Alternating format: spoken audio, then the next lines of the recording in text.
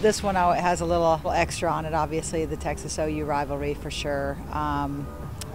You're always excited when they're on your turf. I can say that. So we're excited that we're going to get to be at home with them and have them on our turf, and excited about it.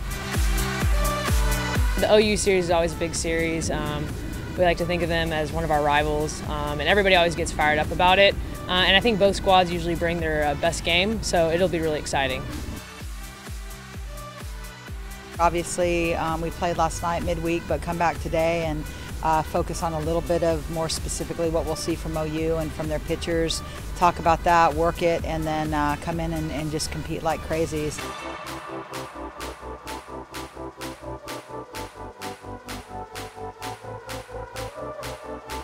I do want to make sure that people talk to their bosses and let them get out to work early tomorrow. Would be great. It's Texas OU because it's a 4:30 start.